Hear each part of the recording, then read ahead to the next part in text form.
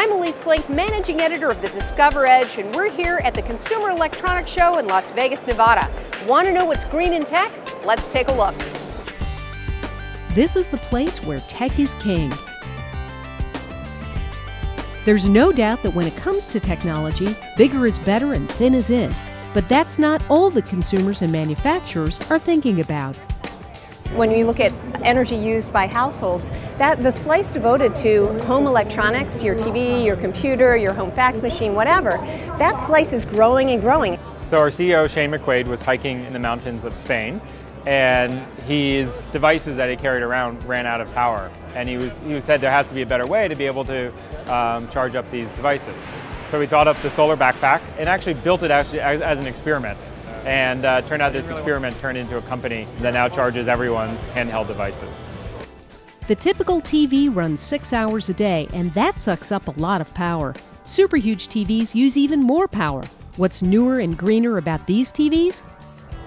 With this television set in front of us, we look at three things. We look at content, ambient light in the room, and the personal setting you choose for your picture. Now in this mode, I am saving a ton of power, and the reason why I'm doing it is because of a little setting right here. Notice the bar on the right side. As the scene changes, the bar will fluctuate, showing the amount of power. See how it comes down here as the scene gets darker? With gas prices going through the roof, what are some greener options for getting around town? This bike is 100% electric. It emits zero emissions. It makes no environmental impact, either in the air or for sound. This bike has a top speed of 62 miles an hour. So it's approved for highway use. In fact, it's the world's first electric motorcycle that actually is approved for highway use. It takes about 2.5 hours to fully charge the battery. One of the great things is to be able to pull out an 8-foot extension cord right out of the back here. And you'll notice here on the end that it's a 3-prong and it can go into any 110 or 220 volt outlet. It's great to buy greener technology, but what about your old stuff that becomes obsolete? Some well-known manufacturers like Sony are trying to make recycling easier for users.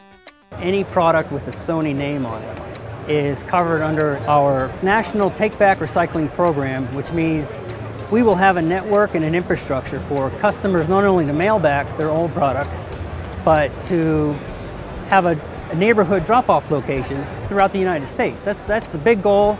And someday we hope to, if we sell a pound of product, we're going to take back and recycle a pound. The message at this year's CES show is clearly to embrace, learn, and love all the cool new gadgets coming down the pike, but also do your part to ensure there'll be enough power to fire up the next generation of tech toys and gadgets.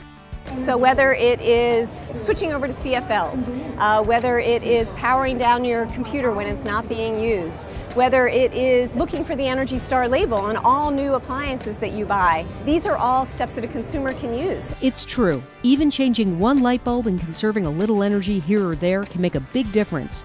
But what manufacturers here have proven is that going green doesn't mean giving up the wow factor.